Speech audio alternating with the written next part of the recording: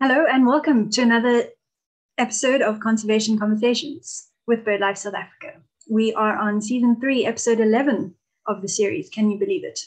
I am your host, Christina Hagen, coming to you live from Cape Town. And now we get on to the main event. Tonight we're joined by my colleague, Dr Christiaan Brink, the Raptor and Large Terrestrial Bird Project Manager at BirdLife South Africa. He's responsible for managing a variety of BirdLife South Africa's species conservation projects. And previously he worked on the sub-Antarctic Marion Island, where he monitored the seal, albatross, and petrel populations for the Department of Environmental Affairs.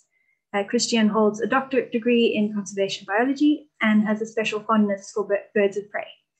You went on a very exciting trip, Christiaan, and we're all waiting to hear what you have to say about it. So please go ahead and share your screen and take it away. Good evening, everyone. Thank you very much for joining us tonight. I have a lot to share with you, so I'm going to jump right in. But before we get to our main attraction, which is that beautiful bird over there, we're going to take a bit of a detour to a conversation me and my dad had over a Sunday braai. And we were chatting about, I think, a new species that had been discovered. And he was quite surprised and he said, is there even anything left to discover? And we sort of get lulled into this perception that our world is actually quite small because humans are everywhere and we are very connected. But there's so much we have left to discover. So my answer to him was yes, even in your own backyard. I mean, we don't have specialists in every field, in every location. So of course, yeah, we don't get around to all the species. So the screen there is just showing an extract from a paper where a new species of lichen was basically discovered on a Facebook group. Someone uploaded a picture of a lichen he took a photograph of in Java, and that ended up being a new species. And fine, you might say, well, these smaller microorganisms and things like lichens, you know, they're easily overlooked. But what about our larger fauna and flora? Well, if we look at plants, the study by Cheek et al. Sort of just showed the number of species being described every year, and they could show that more than 2,000 species of vascular plants are being described every year. Okay, but sure, those are plants. There's not that many people that are into plants, especially wild plants, but even our cute and fluffies, our mammals, we're discovering new species. Since 1993, we've discovered 408 new species, and you can see some of them on the left there, everything from bats to sloth to monkeys, so even some larger animals as well. And then, of course, we also have Lazarus species, and those are species we thought were extinct, and then we rediscovered them. And of course, the most famous example of this is the coelacanth, but I'm just going to give you a few more that you might not have known about. This is one, the tree lobster from Lord Howe Island. Now, this is a giant stick insect, basically. And rats were introduced to the island in 1918, and that led to the decimation of the stick insect population. But they were rediscovered in the 1930s, 1960s, on this sort of small pinnacle out in the sea. And a subsequent breeding program was started. And there you can see why they call the tree lobster. They are gargantuan. But of course, this is a bird talk. And most of you would be interested in birds. So there's the example of the Bermuda petrel, which was thought to be extinct for over 300 years. It was basically eaten by early sailors as well as the hogs that were introduced to the island. But it was then rediscovered in 1951 when a bird flew into a lighthouse, leading to the dramatic rediscovery of 18 nesting pairs. And getting a little bit closer to our sort of study area for tonight, this study done by Conradi et al., they basically surveyed the sky forest, so basically the forest on top of mountains in northern Mozambique. And they managed to record multiple species that haven't been recorded in that habitat, not new species, but also some populations of the species of that snake on the right there that had previously not even been recorded in Mozambique. So there's even unknown populations being discovered and new distributions of species. And that brings us to our star of this evening, these beautiful falcons on the screen over there. And I very much encourage you to also go look on YouTube at the conservation conversations that Anthony Fansel and Dr. Andrew Jenkins gave on the species. They went into a lot more detail about our population down in South Africa and sort of the general biology of the bird. But they asked this question of whether the species is cryptic or is it critical? Basically asking whether, you know, it's a very rare species, a small population, scattered populations from Ethiopia down into South Africa, just these small pockets. And the question I asked was, is this bird just hard to see? They live high up on cliffs, they're very small. Are they in remote areas? Have they just not been recorded? And there's actually more out there than we think. Or is it critical? Is this species highly endangered and heading towards extinction? Very, very rare. So I encourage you to go watch that talk. And tonight we're going to give a little bit more information to start working at that puzzle. So just a quick general overview of the species. This is a very small bird. They also have small territories and they specialize in hunting birds, small birds. Their habitat is cliffs overlooking dense bushveld or woodland. Most notably riverine gorges that was sort of thought to be the typical habitat for Taita falcons. And the reason we're interested in them, beyond just being a very interesting species, is that in South Africa, they're critically endangered. The IUCN currently lists them as being vulnerable, but in fact, we know very little about the species, very little about its ecology, its population, its distribution. Still a lot to learn about it, but the current guesstimate at the population size is 500 to 1,000 mature individuals, but we have less than 50 known breeding sites in the world. And yeah, the two best studied populations are the Bitoka Gorge population in Zimbabwe and of course our Blythe River Canyon population down in South Africa. Unfortunately, both these populations seem to be winking out, or at least the prognosis doesn't look good. During the last survey, the Bitoka Gorge during the last Bitoka Gorge survey, only a single bird was spotted. And during our last Blythe River Canyon survey, we only recorded 4 active territories with a single site seeming to have produced chicks.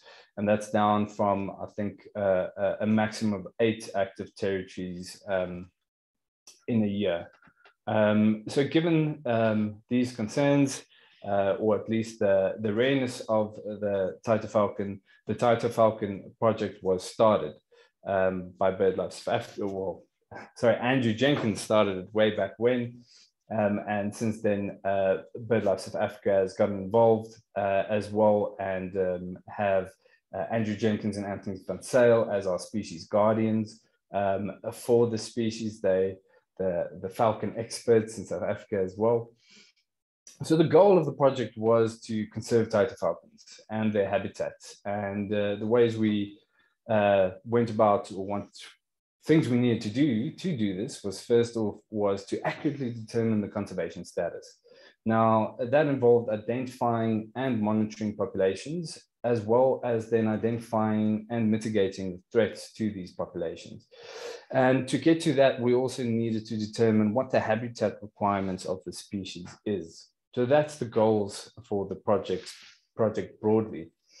So given what I've described about those two populations, we in 2021 held a Taita Falcon workshop, sort of pooling the expertise from Southern Africa. We had representatives from BirdLife Zimbabwe, as well as just private experts, I guess we could call them, the BirdLife team. And then we also managed to recruit, or not recruit, get Rick Watson to join the call from the Peregrine Fund, who have previously been involved in some Taita falcon work, but they also had run a similar conservation project on orange-breasted falcons, which is very much a sort of species in a similar situation and has a lot of similarities to the Taita falcon, so we could draw on that.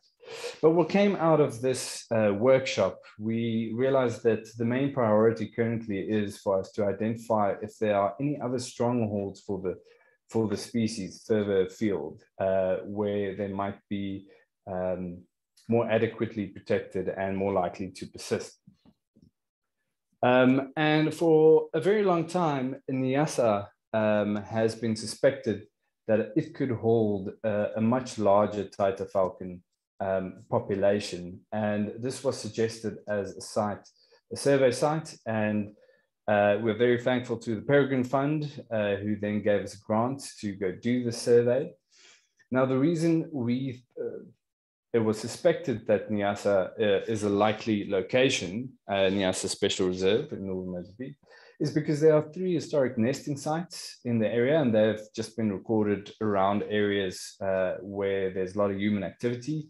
But it's also a large expanse of suitable habitat. So you can see there on the screen, it's pretty much a sea of Miombo woodland, with these inselbergs dotting across the landscape. And of course, each one of those inselberg is a potential nesting site and potential Taita falcon territory.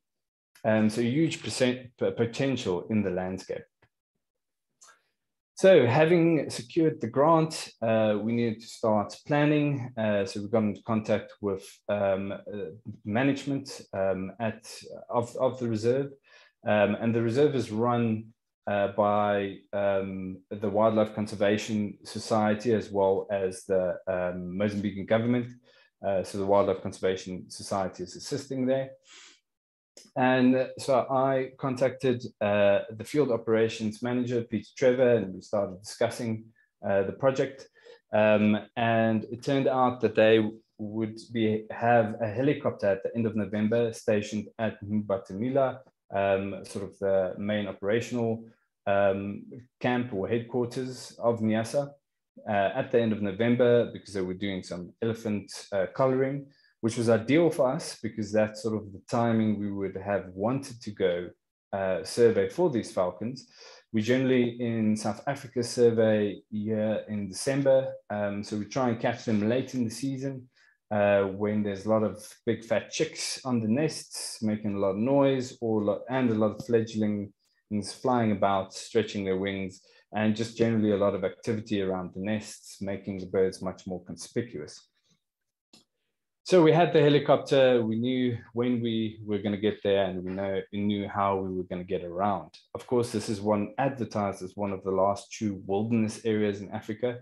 So the road network is quite limited, and that's why we needed the helicopter as well to cover a large area in a short amount of time.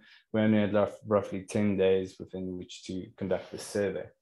So then I went ahead and did some recruitment and managed to recruit the esteemed gentleman shown in this picture. So that was our team.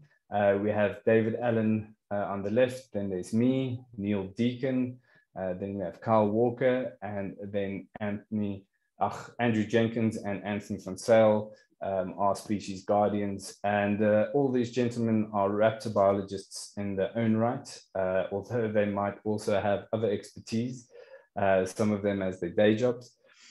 But yeah, I have to say I couldn't have wished for a more enthusiastic and experienced team. Pretty much everyone in that team had previous experience in surveying for Taita falcons. I think I was pretty much the most novice of all of them, which was a good thing. So then we went on with all the preparations, which, yeah, of course, was a lot of paperwork and managing the logistics of getting there. And with Peter Trevor from Wildlife Conservation Society assisting in some of that organization. So I'm very thankful to him for answering the barrage of questions. And then there were also some safety concerns that we had to consider. As you can see from this map in 2021, when we did the survey, there was still quite a bit of terrorism or insurgent attacks in northern Mozambique and neighboring province of Cabo Delgado. All those purple dots are basically attacks. And so we consulted with some security specialists as well as people on the ground.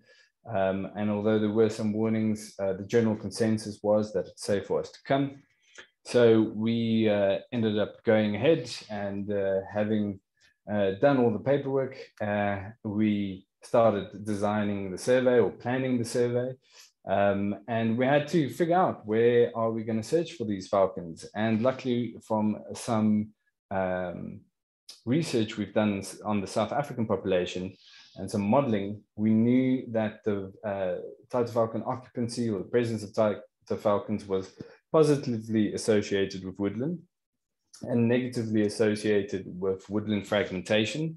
And then we also don't find Taitas where there's already existing land falcons, and they seem also to prefer large cliffs or associated with larger cliffs. So using this information, we went onto Google Earth and identified all the inselbergs surrounding Mbatamila, which is going to be our home base. So this picture shows Niassa as the grayed out area, and then those circles are just the 25, 50 meter, and kilometer and 75 kilometer boundaries around Mbatamila.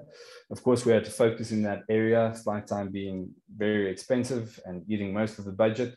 We had to focus within a certain radius area. And then each one of those dots is an inselberg that we viewed in Google Earth. And basically based on that visual observation, looking at things like how sheer the cliffs looked and how big the inselberg looked, we sort of graded them from red being what seemed to be the most suitable to orange, and then to green being the least suitable based on those observations. So with a plan, off we went, and this is our first meeting at Mug and Bean, the team assembling. And they might not look it in this photograph, but everyone at that table was as giddy as schoolboys for this adventure, I can tell you. So from there, from South Africa, we flew to Maputo, and then to Nampula, and from Nampula to Lichinga, where we met our driver at the small African airport. And yeah, he showed up with a Toyota Fortuner for the 6 of us and all our gear, and of course himself included. Luckily, I had some rope so we could tie down some of it on the roof rack. But yeah, it was tight. It was a tight squeeze, with people having luggage on their laps, underneath their legs. And we then set off on what ended up being the 10-hour drive through rural Mozambique. And I think the trip can pretty much be summed up by the expressions of these two gentlemen, Anthony on the left there and Neil on the right. Yeah, it was a bit of a trying trip, and we managed to get to Mbatamila in the dark and sort of knocked on doors to find our way to where we would be staying, which is in sort of the staff camp at Mbatamila. And the next morning, before first light, Anthony was already there scouting out the Inselberg, where we knew there was a historic nest site. And he managed to find our first falcon.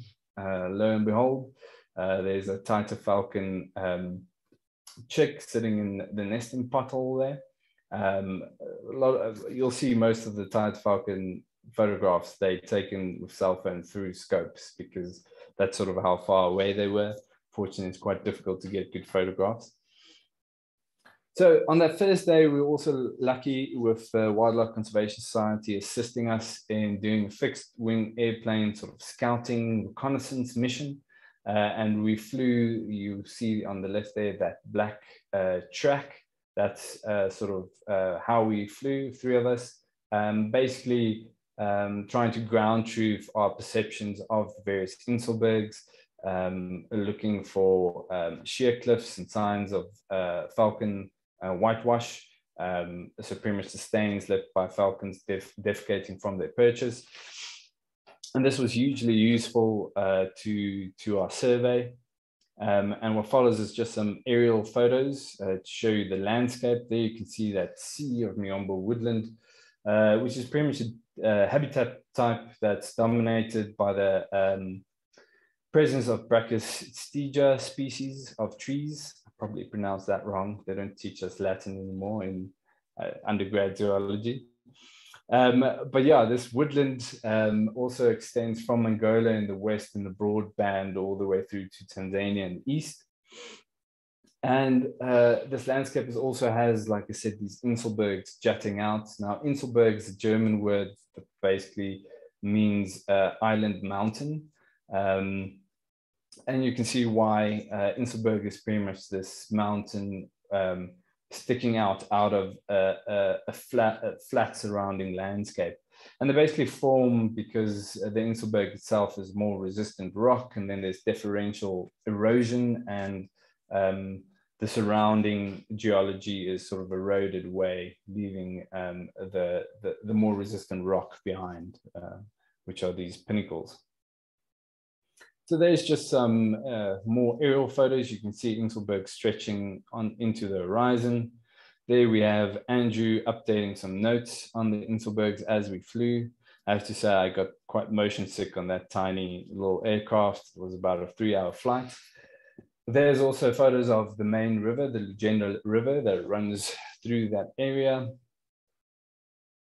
And then, of course, we get to the surveying part. So basically what we did is we parked in front of the Inselberg, and everyone had binoculars and spotting scopes, usually in teams of 2 or 3. Someone would be watching the cliff with binos and the air looking for falcons flying in, while someone would be scouting the cliff face with that spotting scope. And that's sort of how we went about it. We'd also be looking for, of course, signs of falcons or good nesting structures, such as you can see there. Carl staring at some lovely little overhangs and potholes on that cliff face with some nice whitewash. And I have to also mention Carl was our very best spotter. He spotted the falcons first usually. Whether that has got something to do with him being the youngest member in the team, I don't know. But yeah, he was a great spotter to have in the team. And then the surveying was quite hard work. This is a bit of a tongue-in-cheek photo. Andrew's just quickly resting his back for a little bit from all the craning your neck, looking up at that rock face right in front of us. We usually got up, before light, trying to be at the helipad as it gets light, so that we can pretty much, when the pilot's ready to fly, we can fly off. For the morning session, surveying, 2 teams getting dropped, different locations. And then in the afternoon session, we'll try and stay out as late as the pilot allows us with the light fading before coming back in. It's northern Mozambique. It was quite hot, very hot. In fact, usually you shower, and by the time you finish drying your hair, you've already sweated again. So quite hot, and we also had some interesting critters about. Luckily, there were very few tsetse flies. I think only 1 or 2 of us got bitten. But there were these mopani flies who are at first very endearing characters. And they're actually a stingless bee. And they have a very aromatic smell, perfume-like smell. Inevitably, you do squish some of them, and it's this buttered popcorn smell. It's actually lovely, but they go after all the moisture they can find. So that's basically they climb into your eyes, in the corners of your eyes, into your nose, into your ears. So I mean, they climb underneath that buff. That buff was pretty much useless. So while you're trying to scope out a cliff, it becomes quite difficult. So yeah, we also had the chopper assisting us, and that was a great help. It allowed us to sort of circle around Inselbergs, find the most active looking cliff site before touching down and setting up to survey. Also allowed us to access areas that we wouldn't have otherwise. Like here, we parked on the top of a neighboring Inselberg, and we managed to scan in that one. Fortunately, I think that one had landed falcons on.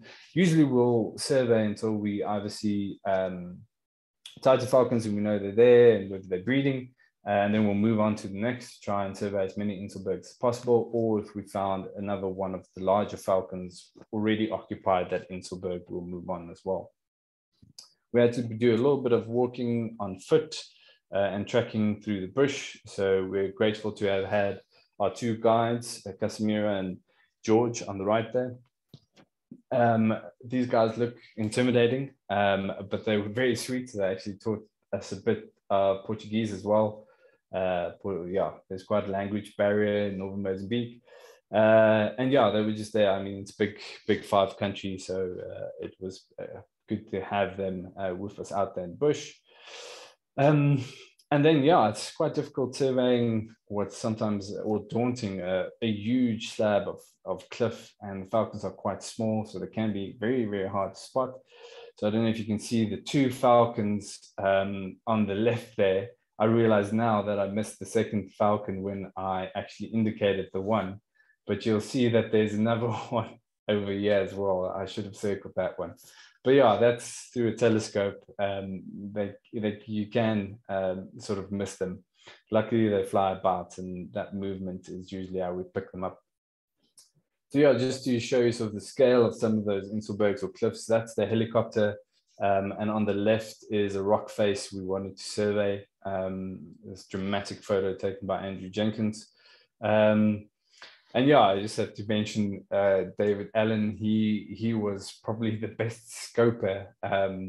He's pretty much an artist or a painter when it comes to scoping, with his scope being his brush and like the rock face being his canvas, and he ends up coloring every inch of that rock face. So very dedicated scoper, David. There's just another one. See if you can spot the falcon. This one's actually much easier, sitting to a background of black rock in the tree there. Yeah, and so we surveyed for roughly 7 days. And during that time, Andrew and I got the chance to be flown to Maruri Environmental Center, which is where the Carnivorous do Niassa project is run by Keith and Colleen Begg. And they kindly assisted us. Keith showing us around a little bit. And he told us a story about this one Inselberg, on top of which they usually stood scanning for honey badgers. And he's seen a Taita-like falcon flying about there. So we ended up going to look, and we arrived at the front of it, got out of the car. Andrew already had the scope up by the time I was still climbing out. And within 30 seconds, he said, there it is, just showing you how easy surveying can be sometimes. So we're zooming in there, and there you can see a small young falcon on a nesting ledge as well. So discovering a new nest site that was previously not known or recorded before. So just have to also highlight some other great work being done in the area. We passed some bees' nests and trees, which are part of Prof. Claire Spotterswood from the Fitzpatrick Institute. As part of their African Honey Guides project, where they're looking at the mutualism between honey guides and human honey collectors. I advise you to go have a look at their website, some very interesting work they're doing. But yeah, then our helicopter time ran out. It ate through the budget, and luckily, Willem Kleinov, the logistics manager at Mbatamila, was able to organize for us to go to Legenda Wilderness Camp. We were very grateful to him for all the effort he also put in. We constantly made his life difficult while being there with requests. So yeah, we were also excited to go to Legenda because there on the top left, you can see there's these big Inselberg complexes in that area, and we could access some of them by road. We were also excited because this is a 5-star lodge, and we were used to the operational camp, which was a bit more simplistic living. You know, that, for instance, is a typical meal. which was very tasty and adequate, but it was a staff camp. And when we arrived here, we had buffets. And the thing I was most excited about was ice and refrigerated drinks. We had been drinking warm water for most of the trip. There wasn't such facilities as at Mbatamila. So this was complete luxury for us. And we managed to survey a bunch of additional inselbergs while there. And yeah, this is just a photograph of me, Neil, and David at the very last inselberg we surveyed. And as you can see from those smiles, we yet again discovered another Taita falcon territory. So yeah, that was a good way for at least 3 of us to end the survey. I think the others weren't as lucky. But yeah, it was a great way to end the survey. Yeah, and we ended up just in time, unfortunately, just at the end of our survey, 2 days after people were evacuated out of the area. There was some insurgent activity, and there at the Red Duck, apparently there was a bit of an issue.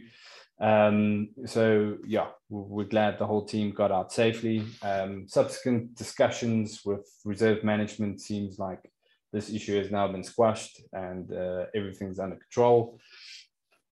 So that's also very good news. And getting to the most exciting part of the talk, the results. On the left there, you can see all the inselbergs that we surveyed. Also, this is, everyone pay attention, this is where the answer comes in to the question asked.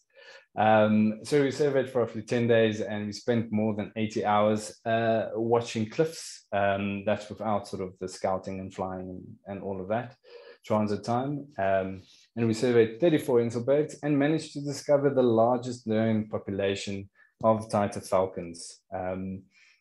So 41% of the surveyed inselbergs had Taitas. And we discovered 14 occupied territories, about half of which had breeding birds. And we saw a total of 37 Taita falcons while on the trip. So yeah, our Taita falcon expert, Andrew Jenkins, was hoping to find 10 territories. And we very much exceeded that. So excellent results on the survey, and we're very excited about this result. So our conclusion is that Niassa is a stronghold for Taitas and perhaps the entire northern Mozambique region. So why I say that, and this is still speculation, but you can see that red dot up there, that's Niassa, and down on the right there's Nampula. And Taita falcons have been seen in Nampula around the airport. And there's a big complex, or there's a lot of inselbergs, similar type of landscape as well in that area. And that sort of landscape also extends up into Tanzania. So there's lots of potential for Taitas in this area. And of course, we also recorded a couple of other birds, and it just also showed how little sort of avifaunal surveying have been done in the region. For instance, on the right there is the IUCN distribution for southern-banded snake eagles, and on the left there, you can see we saw southern-banded snake eagles, photo of one through a scope. So they definitely also would occur in the reserve. And we recorded 178 species in total, as well as some which are apparently new records for Niassa. And I think those were Abbott starlings, Aries hawk eagle, mocking cliff chats, Narina trogon, and western barn owl, but I'm not 100% sure. But being a raptor enthusiast myself, my favorites were the auger buzzards and the Dickinson's kestrel, which are lifers for me, and other great birds that I hadn't seen before were Livingston's flycatcher, Racktail roller, Arnott's chat, and pale-billed hornbills. So a very exciting trip all in all. But the trip did raise some questions, most notably, what is typical Taita falcon habitat then? We thought it was these riverine gorges such as Blyde River Canyon and Batoka Gorge, but perhaps this Inselberg landscape is more typical Taita falcon habitat. which raises some interesting ecological questions. Is the SA and Zimbabwe population perhaps more fringe populations? And there's those sort of questions we need to explore more. Another important question was, how safe is the Taita falcon population in Niassa? Because Niassa has a lot of pressure. There's more than 40,000 people living in the reserve in villages such as this. There is a wilderness area. There's not hard boundaries or fences with the reserve. So people utilize the resources in the park, unfortunately, in an unsustainable manner. So it threatens biodiversity in the park. And the important threats in the area includes things like artisanal mining, poaching, illegal logging, land clearing for agriculture, expanding settlements, snaring, unmanaged fire, retaliatory killings of predators and elephants. And a lot of these are mainly driven by external markets, mostly in East Asia, and poor governance and weak law enforcement are also local drivers that allow these illegal activities to thrive in northern Mozambique. Of course, it's a very remote area, so it's quite challenging, and the Wildlife Conservation Society and the Mozambican government pretty much have their hands full trying to rectify that. And just as an illustration, they lost about 70%, or Niassa lost about 70% of their elephants in less than 2 decades due to poaching. And we also saw some examples, of snares being taken out and sort of poachers being arrested. So the human impact there is very real. And you can see, for instance, fires in foreground and far background. There was a lot of fires being seen. Apparently coal production is also an issue. And on the right there, you can see sort of clearing of woodland for agriculture happening as well. So those are things you see around the park. So our next step, well, we want to engage with role players that are already heavily invested in that area, guys like the Wildlife Conservation Society, Kanibora Dawn Niassa, to basically put Taita falcons on their priority list, and to at a minimum protect those woodlands surrounding areas where we know Taita falcons, or where we recorded Taita falcons. And then we also now need to rethink what is suitable habitat for the species and sort of explore that, because that will also help us get to estimated population size.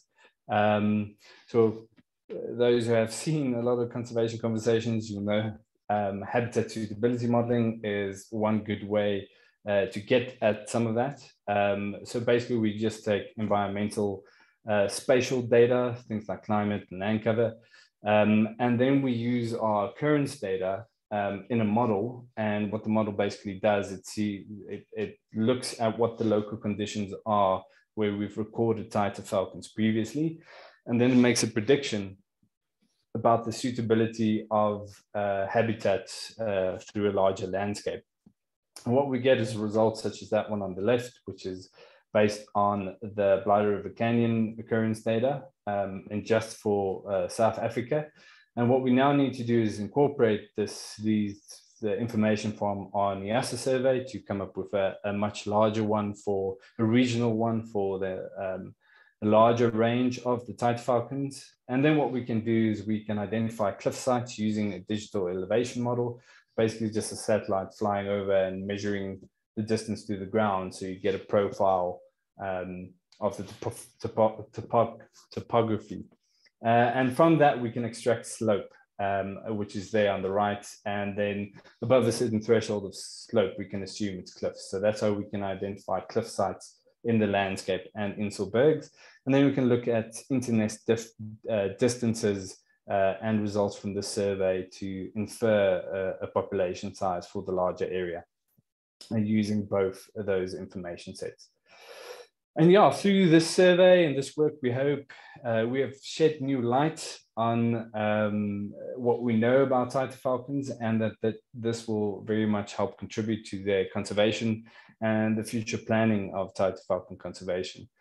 And then I just need to thank a range of people. They're all listed there on the screen. First off, the team that were involved in surveying, and our species guardians, Andrew and Anthony, as well as the volunteers, Carl, David, and Neil.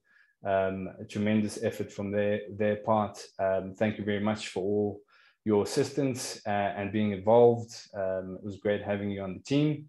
And then assistance from a range of other people who are listed there, from Wildlife Conservation Society, Peter Trevor and Willem Kleinhoff, our pilots, the Mbatamela management staff, the Gender Wilderness Camp management staff, our guides again, and then Keith and Colleen Begg, as well as our main donor from the Peregrine Fund and Rick Watson for pushing that, as well as more some of our long-term donors on the Taita Falcon project, Beth Hackland, and some donations as well from Forever Resorts. Then I also need to thank the Ngula Partnership, who pretty much sponsor my position. So thank you very much to everyone there. And then thank you to you, the listeners. I hope you found that exciting. I very much appreciate you being here, taking the time to listen to me tell stories. And yeah, I welcome your questions. Thank you very much. Wow, Christiaan, that was great. Thank you very much.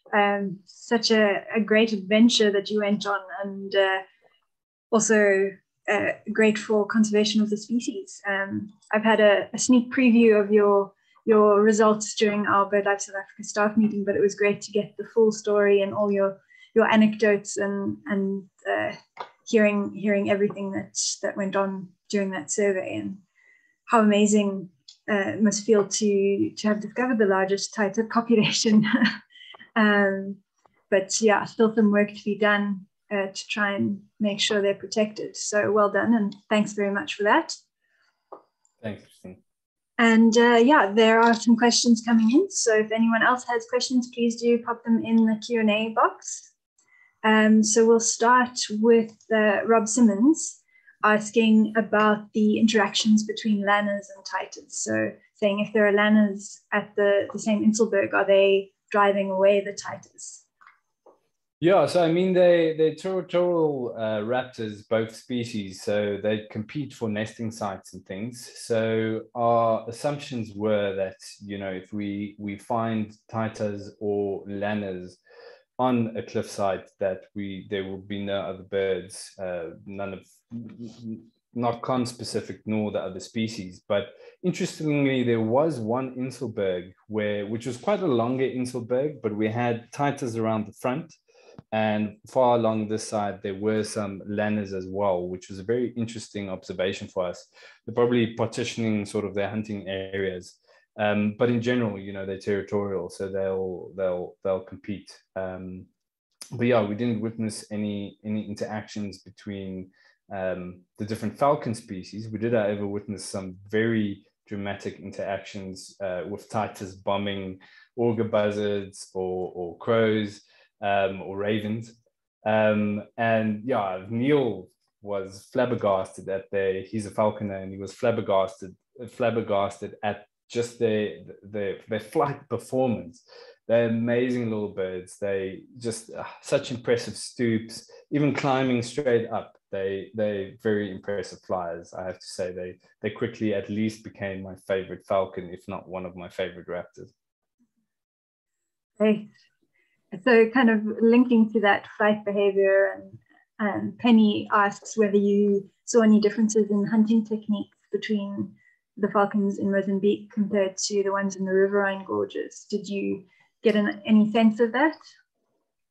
Yeah, so not really, I think. I have to also say that that's the type of question we have to defer to guys like Andrew Jenkins. I've only been on one survey at Blythe River Canyon.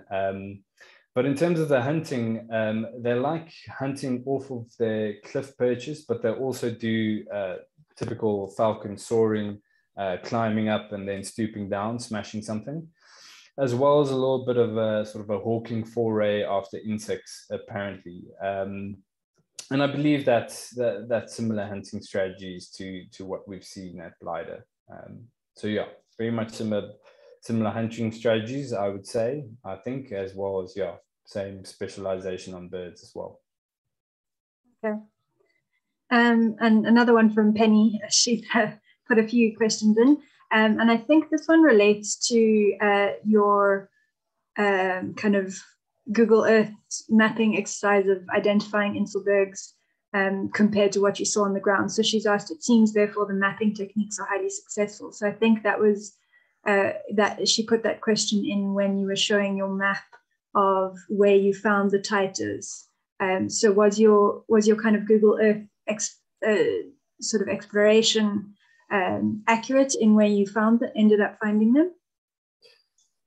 Well, I mean, there's a lot more inselbergs that we identified in Google Earth than what we actually managed to survey. I mean, a lot of them are also we thought less likely, so we focused on the ones that looked the most likely. So yeah, I mean, Google Earth was as a starting point quite accurate, but there were a lot of inselbergs that we updated through that reconnaissance flight as well as throughout the survey in transit with the helicopter.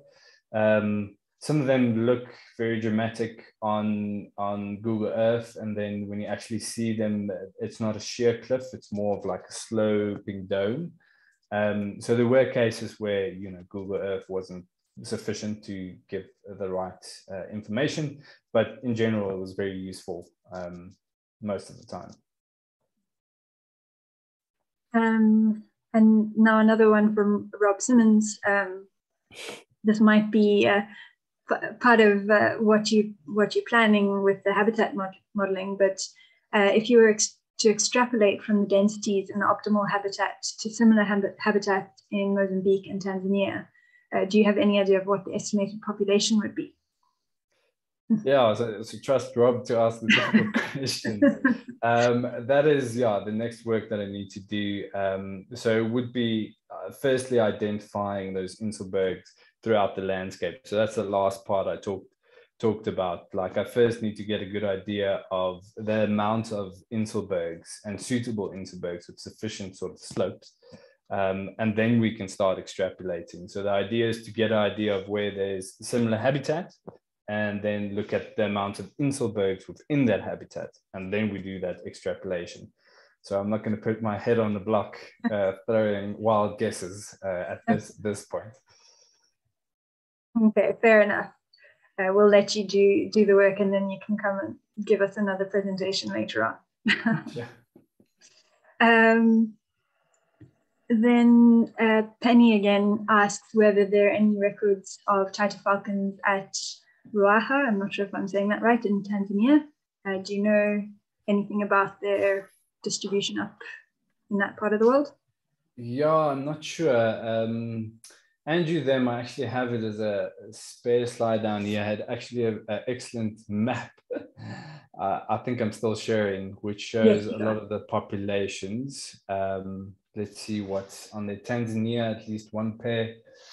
Yeah, sure, have to judge by that dot whether that's close to the area she's thinking of. But I think, yeah, it seems like there's only a single recorded pair in Tanzania. Okay, well, maybe you can go there next and do a survey. Then Gaynor Donovan, I think, asking with a view to a next birding trip. Great news from Mozambique, but is there anywhere in South Africa where they can still be fairly reliably seen, which are accessible to the public? Yeah, I mean, it used to be the Straightam Tunnel site, where they're easily seen. Yeah, I'm trying to think which sites are sort of very accessible by the public. Yeah, I'm not sure. I think you'll have to just go explore Blythe River Canyon and keep an eye out. I think at what's it? One of the Forever Resorts. I think it's not Singwetsi. Oh my word, I forgot their name. But the Forever Resort that's sort of in that bowl surrounded by cliffs. If you keep an eye on the cliffs, you might be able to spot them there. So that's a good place to go have a holiday and take your scope with if you're looking for them. Yeah. Now, here's an interesting question from Siwonge. Sorry if I've said that wrong, but what time of year did you do the surveys? They are planning to do surveys in Malawi. Okay. So maybe you should get in touch. Yeah, definitely. So we went in November, like I said, last year, November. So the South African population, that's very late in the season, or sort of in the later end of the season when all the chicks are nice and big and the fledglings are flying about, mostly December. But what we found in Niassa was that we only saw one chick on the nest, and that one fledged while we were there in November. And the rest were all fledglings already flying about. So it seems like they may be breeding earlier up north. So that's something to keep in mind. And yeah, she's welcome to drop me an email and we can discuss it a little bit further. Yeah, great. That does seem like something that you could collaborate on.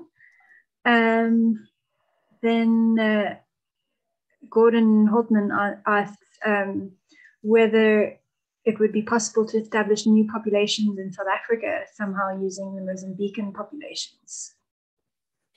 Yeah, that is an interesting question. It's also it is an interesting question. So we always want to try and conserve the birds in their natural habitat. As soon as you start looking at ex situ conservation efforts, things like captive breeding and release, it's that's sort of the dire straits type of thing. There's just the money investment into that, as well as sometimes the rate of success. I know the orange-breasted falcon, that strategy didn't go that well. So it's something we generally want to avoid. We'd rather keep them, safeguard them in their natural habitat.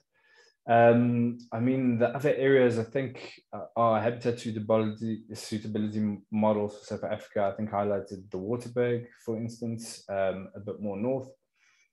So I mean, potentially there are sites, but like I said, we also have to look closely at that information at this survey and rethink perhaps and test what the ideal habitat for the species is.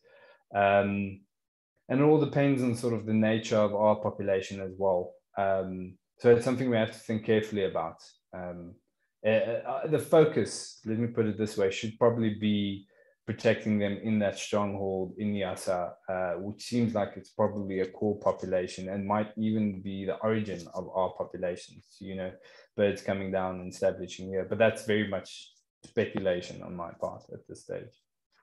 Yeah, absolutely. It's always best to leave them in the wild rather than try and do a whole captive breeding and reintroduction.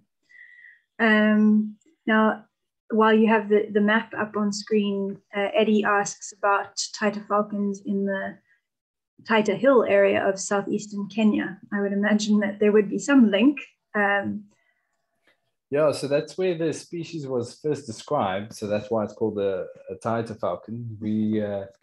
We sort of jokingly debated to start a petition to rename it the Niassa falcon, rather, since, you know, there's only been very small, you know, few recordings in that area where we found this large population in Niassa. So hashtag Niassa falcon. Kidding. But yeah, that's just where the bird was first described. And that's why it's called the Taita falcon, or Taita falcon, as some people pronounce it. Okay. And then another one from Rob. Are you considering any genetic studies to have a look at the viability of this apparently tiny population? You could look at molted feathers, for example. Yeah, so that's something we've discussed loosely. It would be hugely interesting. I mean, also to see, you know, it would answer a lot of questions potentially of the origin of the populations, their relatedness. If there's any gene flow, that would be very interesting. Yeah, it's definitely something to think about. It's just quite hard to get at them. You know, you need to abseil down to a nest or something to do it. It's not impossible, but it is something we have discussed and would be hugely beneficial. Yeah, it's hugely interesting and important for the conservation as well. to preserve the genetic diversity as well as the individual birds. Yep. Yeah, I was just going to say, especially since with our Blighted River Canyon population, it seems like one of our nest sites has been described as the beating heart of that population, because year after year, they're the ones that are consistently producing chicks, while other nest sites, like I said, all the other territories we saw as active last year didn't seem to be producing chicks. So, I mean, are those birds offspring of the actual nest that is producing chicks? What's the relatedness within the population itself as well? Yeah, absolutely. We just have 2 more questions left in the Q&A box. So Andrew Hall asks whether there's a preferred compass direction of the cliff face where the Taitas are nesting. Yeah. Now I have to remember. I think the modeling showed that they prefer hot cliffs, interestingly.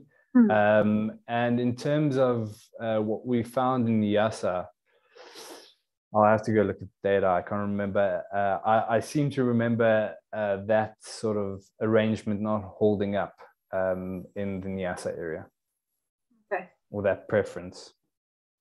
Yeah, something to explore in the data. And then one final question from Rob Simmons, and well, maybe not a question, but more another suggestion for your next survey, saying Angola has Nyombo woodlands and huge escarpments. So Taitas? Thanks, Rob. Are you coming with? Cool. Yeah. Thanks, Rob. Yeah. So I think it's just gone 8 o'clock. I see there a couple more questions popped into the Q&A. I don't know if you want to go through them. Gordon asks whether the population is decreasing or if it's always been a small population.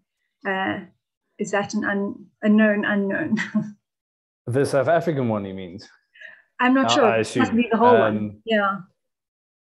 Yeah, well, the South African one has always been sort of a smaller population. I mean, 11 territories have been identified in total, and the maximum that have been sort of verified as active within a single year has been 8.